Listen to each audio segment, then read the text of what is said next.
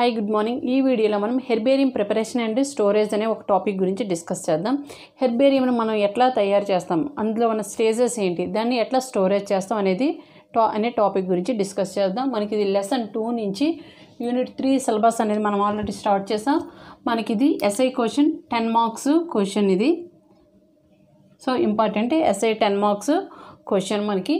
So mainly herbarium ప్రిపరేషన్లో మనకి mainly involve in 6 steps are 6 stages. మెయిన్గా మనకి ఎన్ని స్టేజెస్ అనేవి కనిపిస్తాయి అంటే 6 స్టేజెస్ అనేవి కనిపిస్తాయి. First stage is the collection of plant specimens. First ఏం చేయాలి, ప్లాంట్ స్పెసిమన్స్ కలెక్ట్ చేయాలి. Second pressing of specimens. Next one pressing of these specimens. Third one drying and poisoning, drying the collected plant specimens. Fourth one mounting and stitching. మనం ఇక్కడ తీసుకుని ఈ dry చేసిన specimens next ఏం చేయాలి, mounting and stitching, herbarium sheets పైన stitch చేయాలి.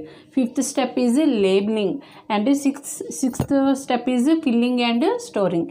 ఇవి మనకి 6 స్టెప్స్ మనకి ఇందులో ఉన్నవి. హెర్బేరియం ప్రిపరేషన్లో ఉన్న 6 స్టెప్. ఇందులో మనం ఫస్ట్ స్టెప్ ఏంటో చూద్దాం. Collection of plant specimens. First మనం ఏం చేయాలి, collection of the plant specimens. So మనం ఎట్లా ప్లాంట్స్ని కలెక్ట్ చేస్తాం, ఏ టైప్ ఆఫ్ ప్లాంట్స్ని కలెక్ట్ చేస్తాం అనేది ఇక్కడ చూద్దాం. Collect the plant specimens different localities and habitat. Collected different plant specimens in different localities and habitat. So these collected plant specimens should bear the leaves and flowers. మనం collect చేసిన ఆ ప్లాంట్కి ఏముండాలి, leaves and flowers. Should bear leaves and flowers. నార్మల్గా హెర్బేసియస్ plants అంటే ఏంటి మనకి, for example grasses అంటే చిన్న మొక్కలు అనమాట. హెర్బేసియస్ ప్లాంట్స్ అంటే ఈ గ్రాసెస్ మనం చూసుకుంటే ఎట్లా ఉంటుంది, ఇంత ఉంటుంది టోటల్గా. ప్లాంట్ చూస్తే చిన్న ఉంటాయి. So హెర్బేసియస్ ప్లాంట్స్లో collected the total plant part with అండర్గ్రౌండ్తో ఉన్న ప్లాంట్ పార్ట్ని మొత్తటిని కూడా మనం కలెక్ట్ చేయొచ్చు in హెర్బేరియస్ plants like A grasses. Example దానికి ఏంటంటే గ్రాస్ ప్లాంట్ మ్యాక్సిమం మనకి ఎంత ఉంటుంది, చిన్న ప్లాంటే ఉంటుంది, విత్ రూట్స్తో సహా ఉంటుంది. సో ఆ ప్లాంట్ని మొత్తం కూడా మనం కలెక్ట్ చేసుకోవచ్చు. హెర్బేసియస్ plants like A grasses collect the entire plant body with underground part with రూట్స్తో సహా ప్లాంట్ని మనం కలెక్ట్ చేయొచ్చు. But some వుడ్డీ plants like a large plants, పెద్ద ప్లాంట్స్లో అయితే మనం టోటల్ ప్లాంట్ని కలెక్ట్ చేయలేం. So in వుడ్డీ plants like a large plants collected single twig, చిన్న ట్విగ్స్ని కలెక్ట్ చేస్తాం. This twig is about 25 centimetres with leaves and flowers. చిన్న ట్విగ్స్ని తీసుకుంటా. ఇది మ్యాక్సిమంగా ఎంత ఉంటుందంటే 25 సెంటీమీటర్స్ లెంత్లో ఉన్న ట్విగ్స్ని తీసుకుంటా. It bears flowers and fruits. వాటికి చిన్న లీవ్స్, ఫ్లవర్స్, ఫ్రూట్స్ ఉండే విధంగా మనం తీసుకోవడం అనేది జరుగుతుంది. నార్మల్గా మనం ఎన్ని ప్లాంట్స్ని కలెక్ట్ చేయాలి అంటే, సో నార్మల్గా అప్రాక్సిమేట్గా మ్యాక్సిమం 4 to 6 స్పెసిమెన్స్ కలెక్ట్ చేసుకోవాలి. Maximum collected the 4 to 6 specimens of each plant. ప్రతి ప్లాంట్కి సంబంధించి ఎన్ని కలెక్ట్ చేసుకోవాలి మనం, maximum 4 to 6 specimens of each plant to avoid the any losses and damage. ఎందుకు మరి మనం ఇన్ని కలెక్ట్ చేసుకోవాలి ప్రతి ప్లాంట్కి సంబంధించి అంటే, మనం హెర్బేరియం తయారు చేసేటప్పుడు ఏమవుతాయంటే వాటిపైన ఫంగస్ చేయడం, ఆ డ్రై తడికి వెట్నెస్కి ఏమవుతాయంటే వాటిపైన ఫంగస్ చేరడం కానీ చిన్న పురుగులు పట్టడం కానీ జరుగుతుంది. అందుకే మనం ఎక్కువ స్పెసిమెన్స్ని కలెక్ట్ చేసుకోవడం వల్ల ఏమవుతుందంటే ఏవైనా డ్యామేజ్ అయితే ఆ డ్యామేజ్ అయిపోయినవి రిమూవ్ చేసి నార్మల్గా కొన్ని అనేవి అనుకుంటాయి. కాబట్టి ఏం చేయాలంటే మ్యాక్సిమంగా collected the 4 to 6 specimens, approximately 4 to 6 specimens of each plant and to avoid any damage. ఆ డ్యామేజెస్ని లాసెస్ని అవాయిడ్ చేయడం కోసం మ్యాక్సిమంగా 4 to 6 స్పెసిమెన్స్ అనేవి కలెక్ట్ చేసుకోవాలి. ఇట్లా కలెక్ట్ చేసుకున్న స్పెసిమెన్స్ని ఏం చేస్తారంటే, these collected specimens is tagged and numbered. దీనికి ఏం చేస్తారంటే ట్యాగ్ చేస్తారు, నెంబరింగ్ ఇస్తారు. నెంబరింగ్ అనేది ఇవ్వడం జరుగుతుంది. ట్యాగ్ చేసి numbering. These collected specimens are tagged and numbered and details are entered in the field book. అంటే హెర్బేరియం అంటే ఏంటి, 1 or 2 ప్లాంట్స్ ఉండవు, నెంబర్ ఆఫ్ ప్లాంట్స్ని తయారు చేస్తారు. కాబట్టి ఆ ప్లాంట్స్ అన్నీ కూడా కలిసిపోకుండా మనకి ఈజీ ఐడెంటిఫికేషన్ కోసం ఏం చేస్తారంటే ఏం చేస్తారంటే దానికి నెంబరింగ్ ఇచ్చుకుంటారు, ట్యాగ్ చేస్తారు, ట్యాగ్ చేసి నెంబరింగ్ ఇచ్చుకుంటారు. 1 2 3 4 అలా కొన్ని సీరియల్స్ కానీ ABCD అట్లా కొన్ని సీరియల్స్తో ట్యాగ్ చేస్తారు. ఆ ట్యాగ్ చేసుకున్న వాటి యొక్క details are entered in to the field book. ఇది మనకి ఫస్ట్ స్టెప్. ఫస్ట్ స్టెప్లో మనం ఏం చేస్తున్నామంటే first collected the plant specimens in different localities and different habitat. వేరు ప్రాంతాల్లో ఉన్న మొక్కలు కలెక్ట్ చేస్తాం. These collected plants should bear the leaves and flowers. The collected, so for example, herbaceous plants like grasses. These grass plants collect the entire plant body with underground parts. Underground part తో సహా మొత్తం entire plant బాడీని అంతటిని కూడా మనం తీసుకోవచ్చు. ఎందుకంటే ఇవి చాలా చిన్నగా ఉంటాయి కాబట్టి యూజ్ చేయొచ్చు.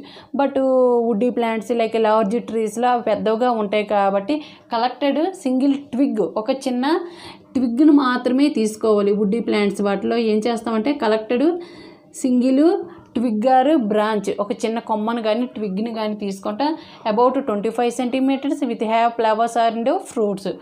Okay, normally collected specimens are maximum collect the 4 to 6 specimens of each plant to avoid any damages. ఎటువంటి డ్యామేజెస్ రాకుండా 4 to 6 specimensని కలెక్ట్ చేస్తాం. These collected specimens are tagged and numbered and details are entered into the field book. It is the first step.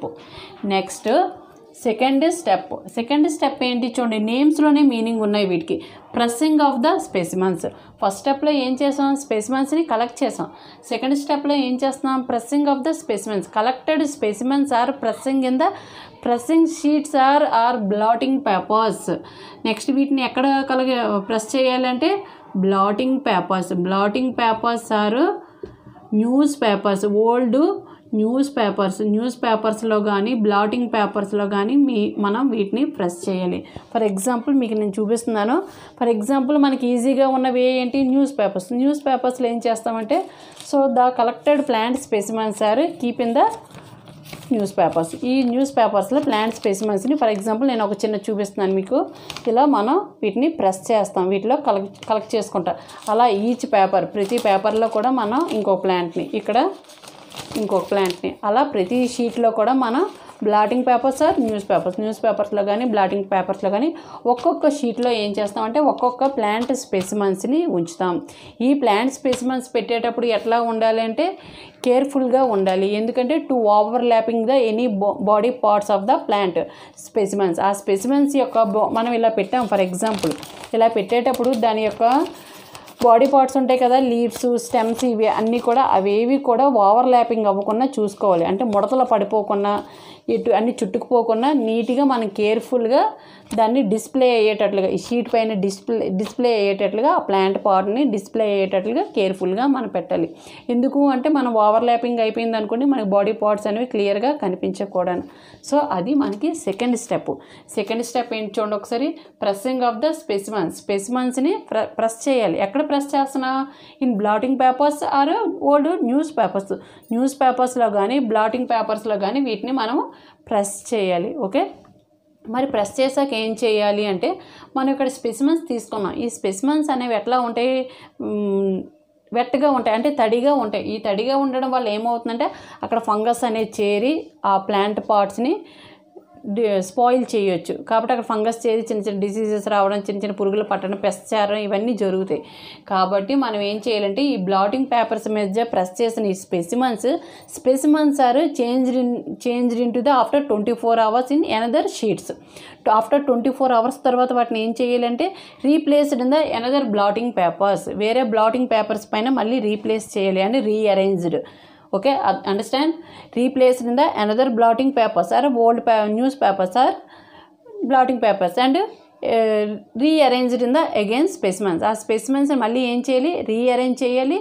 Next వాటిని after 2-3 daysకి again replaced in to the another sheets. 2-3 daysకి వాటిని change చేస్తూ ఉండాలి. It is depending on the weather condition. అక్కడ ఉండే weather condition బట్టి after 2-3 days are 1 dayకి వాటిని ఏం చేయాలంటే వేరే షీట్లోకి మార్చుతూ ఉండాలి. అలా మార్చుతూ ఉండడం వల్ల ఏమవుతుందంటే అక్కడ ఎటువంటి డ్యామేజెస్ అనేవి జరగవు, ఎటువంటి ఫంగస్ చేరడం కానీ డ్యామేజ్ అనేది జరగదు. ఇది second step. Next third step చూడండి. థర్డ్ స్టెప్లో ఏం చేస్తున్నాం, drying and poisoning. First specimens collect చేసిన వాటిని ప్రెస్ చేసిన వాటిని ఇప్పుడు ఏం చేస్తున్నాం, డ్రైయింగ్ చేయాలి. ఇలా 2-3 డేస్కి మనం ఏం చేస్తున్నాం, after 2-3 days replaced in the another sheets, the collected specimens are replaced in the another sheets and rearranged. మళ్ళీ వాటిని అరేంజ్ చేసుకుంటూ ఉండాలి after 2-3 days because based on the weather condition, అక్కడ ఉండే వెదర్ కండిషన్ బట్టి. ఓకే, నెక్స్ట్ ఏం చేస్తున్నామంటే the collected specimens are opened. ఆ స్పెసిమెన్స్ మనం ఇప్పుడు కలెక్ట్ చేసిన స్పెసిమెన్స్ ఏం చేస్తున్నాం, ఓపెన్ చేసి ఎక్స్పోజింగ్ ద సన్, ఎక్కడైతే సన్ కొంచెం ఎక్స్పోజ్ అవుతుందో ఆ ప్లేసెస్లో ఓపెన్ చేసి అక్కడ ఉండడం వల్ల ఏమవుతాయంటే ఆ స్పెసిమెన్స్ అనేవి డ్రై అవ్వడం అనేది జరుగుతుంది. ఇలా డ్రై అయిన స్పెసిమెన్స్ అనేవి కొన్నిసార్లు ఏమవుతాయంటే అక్కడ ఈ పెస్ట్ ఇవన్నీ ఫంగస్ పెస్ట్ అన్నీ చేరడం వల్ల అవి డిసీజెస్ అనేవి వస్తాయి. డిసీజెస్ రావడం కానీ, అక్కడ కొంచెం బూజు పట్టిపోవడం బూజు పట్టడం కానీ ఇవన్నీ జరుగుతూ ఉంటాయి. కాబట్టి పాయిజనింగ్ కూడా అవ్వచ్చు. అప్పుడు ఏం చేస్తాము అంటే the drying specimens are dipped in the saturated solution like a mercury chloride or lauryl chlorophenate. కొన్ని సొల్యూషన్లో ఈ స్పెసిమెన్స్ని ఉంచుతాం, కొంచెం డిప్ చేయడం వల్ల ఏమవుతుంది అంటే అక్కడ ఉన్న పాయిజనింగ్ కానీ పెస్ట్ కానీ ఫంగస్ డిసీజెస్ కానీ అన్నీ కూడా అవాయిడ్ చేయడం జరుగుతుంది. ఏంటి మరి ఆ సొల్యూషను, మెర్క్యూరిక్ క్లోరైడ్ ఆర్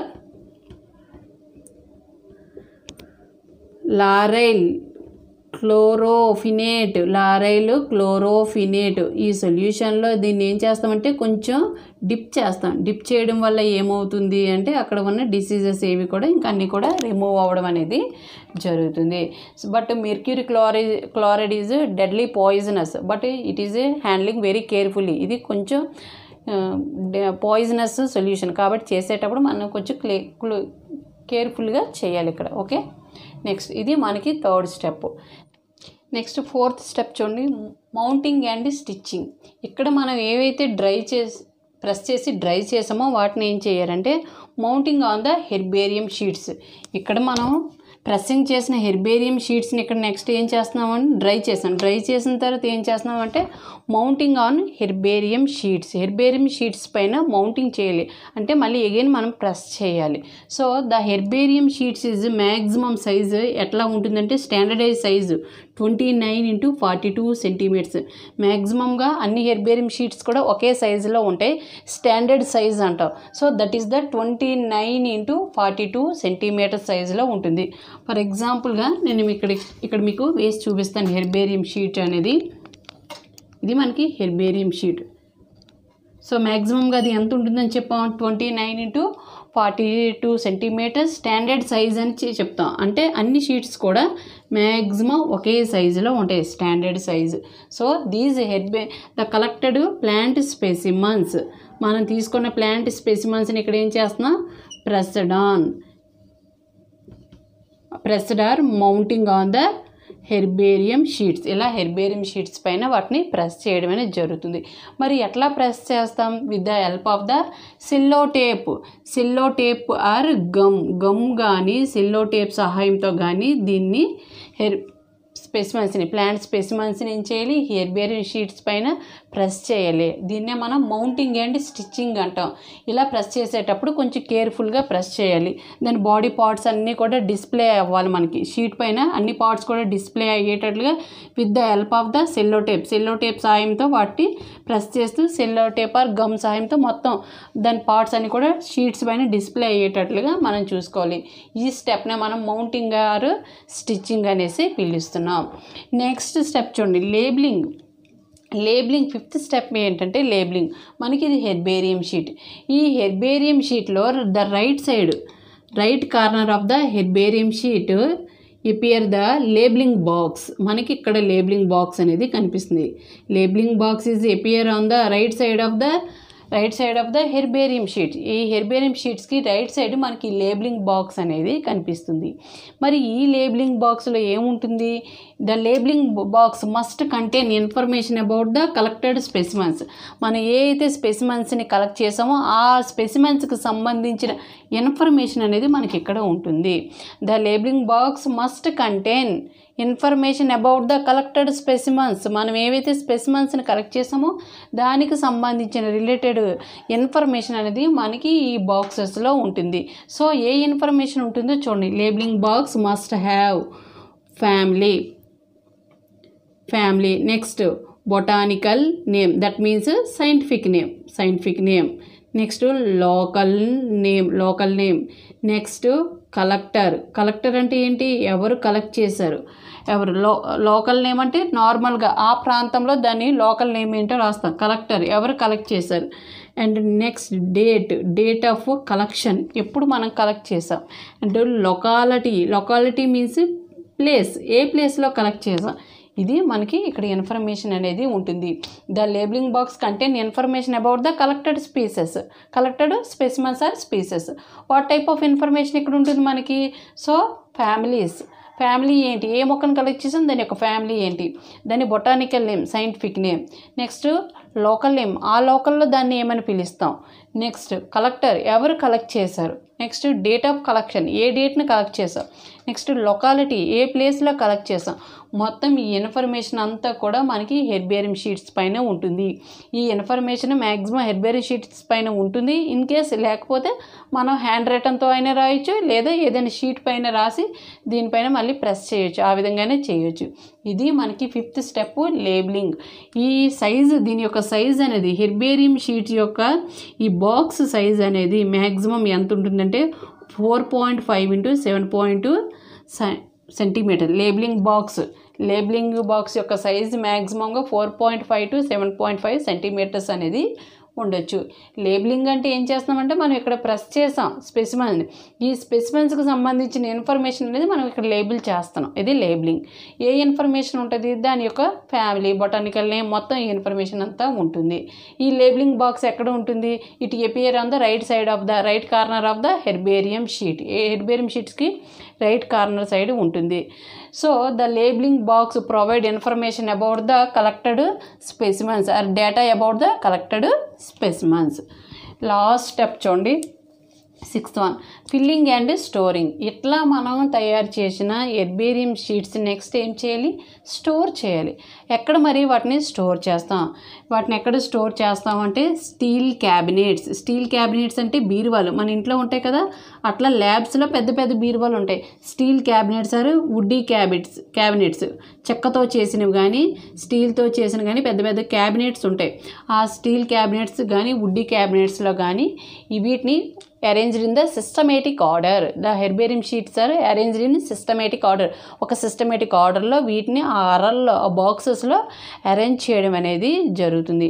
మ్యాక్సిమంగా ఏ ఆర్డర్ని మనం follow అవుతామంటే most of the Indian herbarium is followed by the Bentham హూకర్ system of classification. Maximum అందరూ మన ఇండియన్ హెర్బేరియం అంతా కూడా ఎవరి యొక్క classification follow అవుతామంటే Bentham హూకర్ system of classification. Most popularly classification ఇది. నెక్స్ట్ లెసన్స్లో మనకి ఇది ఇంపార్టెంట్ ఎస్ఐ క్వశ్చన్, ఇది షూర్గా వచ్చే question. So Bentham హూకర్ system of క్లాసిఫికేషన్ని మ్యాక్సిమంగా follow అవుతాం. ఇట్లా మనం వీటిని ఏం చేస్తామంటే అరల్లో, బీరువాలో ఉన్న అరల్లో ర్యాక్స్లో, వుడ్డీ ర్యాక్స్లో ఆర్ స్టీల్ ర్యాక్స్లో స్టోర్ చేస్తాం. ఎట్లా స్టోర్ చేస్తామంటే ఒక ఆర్డర్ ప్రకారంగా arranged in systematic order. So most of the Indian హెర్బేరియా followed by the Bentham హూకర్ system of classification. Next ఆ అరలో అరేంజ్ చేసేటప్పుడు వాటిని డిఫరెంట్ ఫోల్డర్స్లో అరేంజ్ చేస్తాడు. Appear in different folders in different కలర్స్లో ఉంటాయి. ఎందుకంటే బట్ ఈజీ ఐడెంటిఫికేషన్ కోసం వాటిని డిఫరెంట్ కలర్స్లో ఫోల్డర్స్లో అరేంజ్ చేయడం జరుగుతుంది. ఇది టోటల్గా మనకి 6 steps herbarium preparation stages and storage. ఇది మనకి ఇంపార్టెంట్ 10 మార్క్స్ క్వశ్చన్. దీంట్లో షార్ట్ క్వశ్చన్ కూడా రావచ్చు, కాబట్టి ఇది నేర్చుకోండి. ఇది ఓన్గా రాయండి. జస్ట్ నేమ్స్లోనే దీనికి మీనింగ్స్ అనేవి మనకి క్లియర్గా కనిపిస్తున్నాయి. స్పెసిమన్స్ కలెక్షన్ చేస్తున్నా, నెక్స్ట్ ఏం చేస్తున్నా, ప్రెస్సింగ్ చేస్తున్నా ఎక్కడ, షీట్స్ పైన. నెక్స్ట్ ఏం చేస్తున్నా, డ్రై చేస్తున్నా, ఎండబెడుతున్నా. నెక్స్ట్ ఏం చేస్తున్నా, మళ్ళీ ప్రెస్ చేస్తున్నా హెర్బేరియం షీట్స్ పైన. నెక్స్ట్ ఏం చేస్తున్నా, లేబులింగ్ రాస్తున్నా. నెక్స్ట్ ఏం చేస్తున్నా, ఫైనల్గా స్టోర్ చేస్తున్నా. ఓన్గా రాయండి, జస్ట్ క్లాస్ విని ఓన్గా రాయండి. కింద మీకు ఈ వీడియోకి సంబంధించిన నోట్స్ అనేది పెడతాను, అవసరమైన వాళ్ళు డౌన్లోడ్ చేసుకోండి. ఇంతవరకు మన ఛానల్ ఎవరైనా సబ్స్క్రైబ్ చేసుకోకపోతే తప్పకుండా సబ్స్క్రైబ్ చేసుకోండి, లైక్ చేయండి, షేర్ చేయండి. లైక్ చేయడం మర్చిపోతున్నారు, లైక్ చేయండి తప్పకుండా. Thank you so much.